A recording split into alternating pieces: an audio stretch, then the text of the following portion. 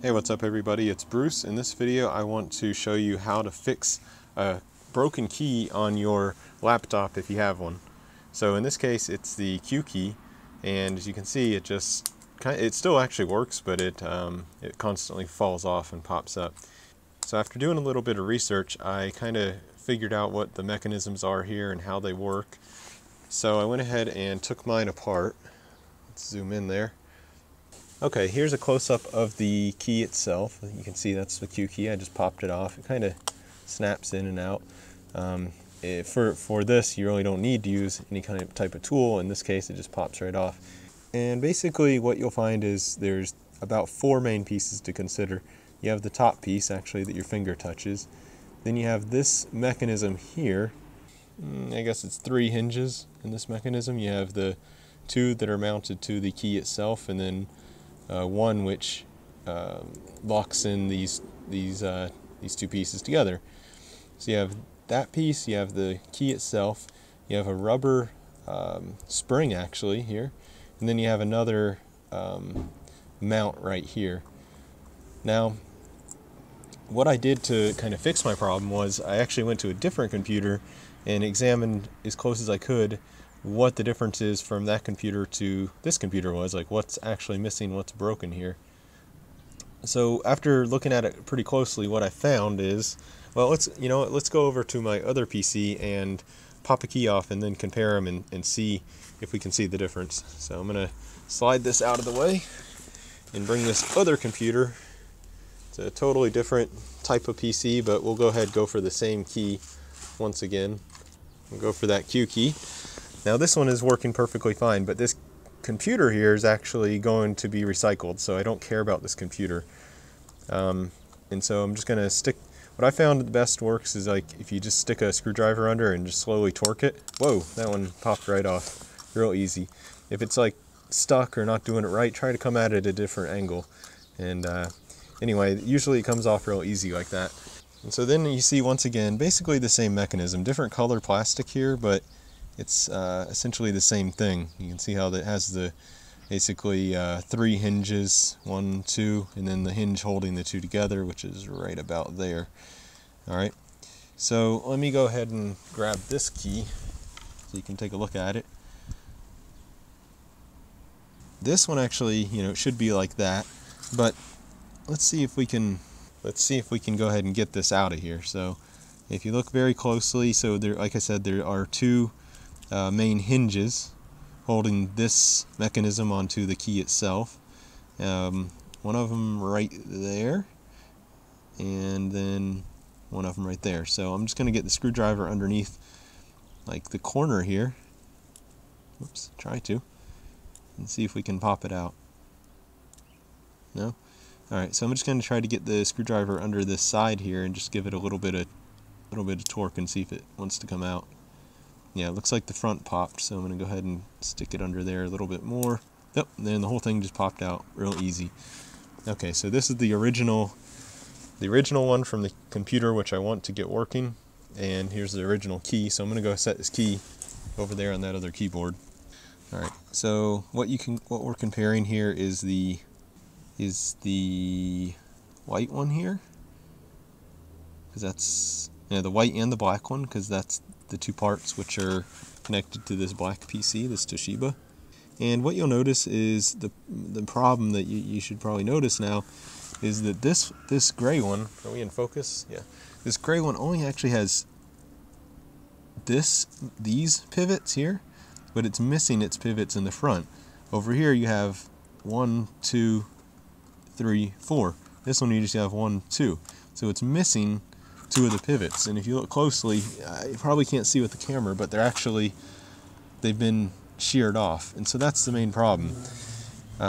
These pivots aren't there anymore. It's broken. This piece is actually faulty now.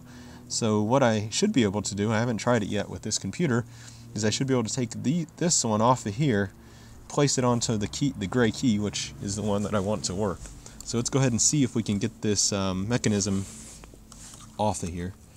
And just like the other, I'll just try to work my screwdriver underneath there and give it a little bit of torque. Yep. Well, how's that for a video? I think I actually just broke this one too. But, you know, this PC is a test PC or junk PC, so I'm not too worried about it, but that's pretty funny. Yep. Alright, well, whatever. This is a good lesson, so you can see what I did. I actually broke this one. Let's get this in close. So I hope you can see this, but actually I broke this one. So this side has that little shaft, and this one's missing it because I just snapped it off. So basically you shouldn't simply lift like that. That was not the right way to do that apparently. So I broke this one, but I'll practice getting the rest of this off anyway. Okay, that came off real easy. Actually what I did to get this one off is I just pushed it that way, and then that kind of gave it enough room to pass these hooks here.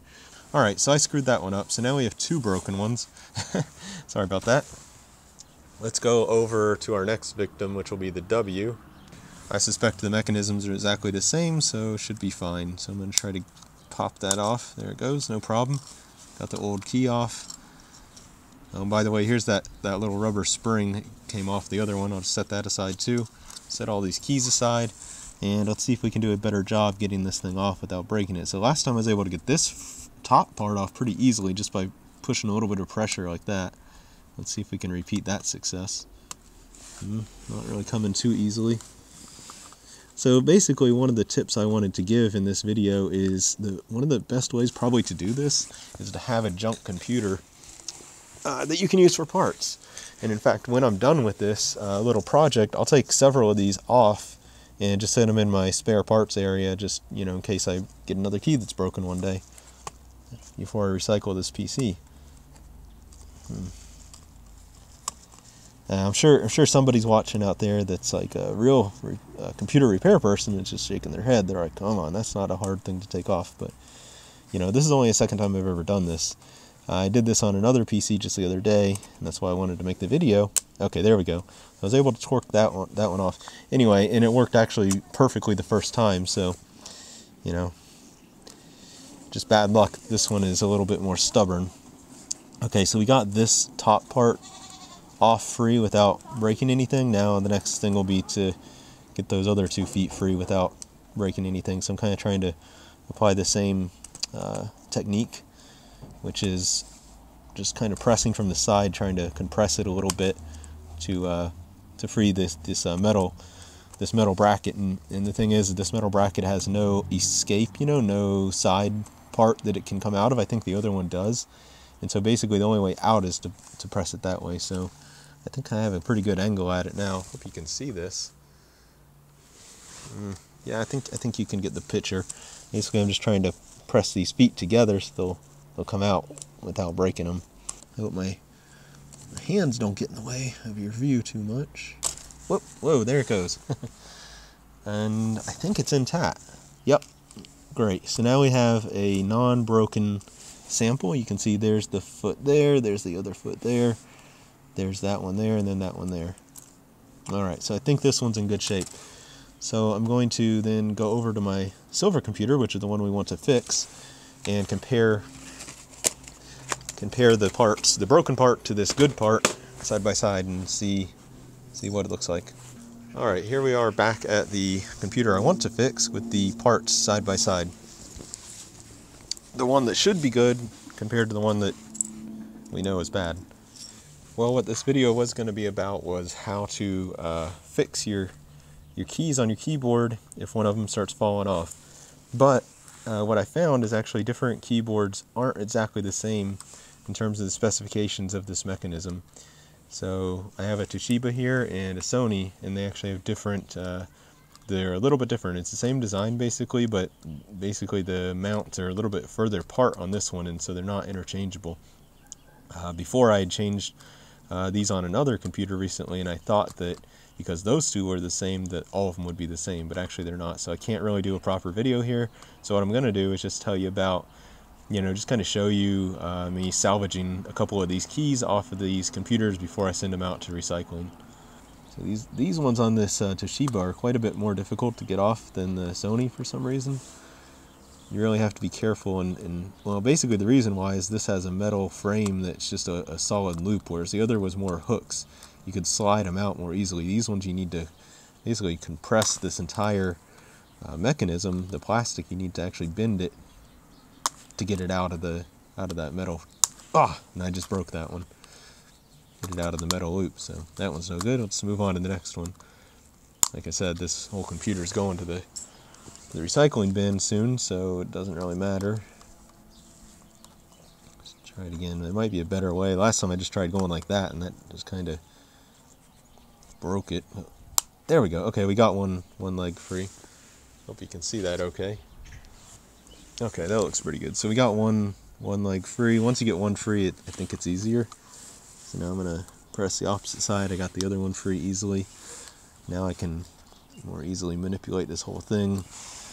Let's try to get that black one free too. Do it the same method.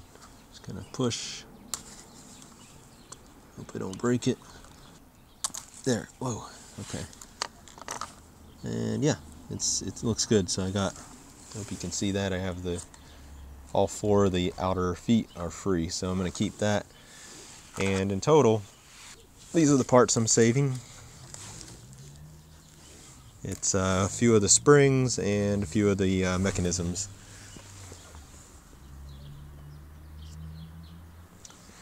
As you can see, they're not exactly the same. These ones from the Toshiba are quite a bit more bulky than the ones for the Sony. So I'll just keep these in my spare parts area in case I do have another broken key. But that's about it for this video, I guess. Sorry to disappoint that I can't actually show you how to repair one properly. I don't want to take the chance of damaging one of my actual good computers that aren't going to the recycling bin, so that's about it for this video. One thing that came to mind is maybe it would be fun to drop these and watch how that looks in slow motion with the GoPro's 240 frame per second video. So I'll just add that on at the end if it's worth watching. Alright, thanks for watching everybody. Bye.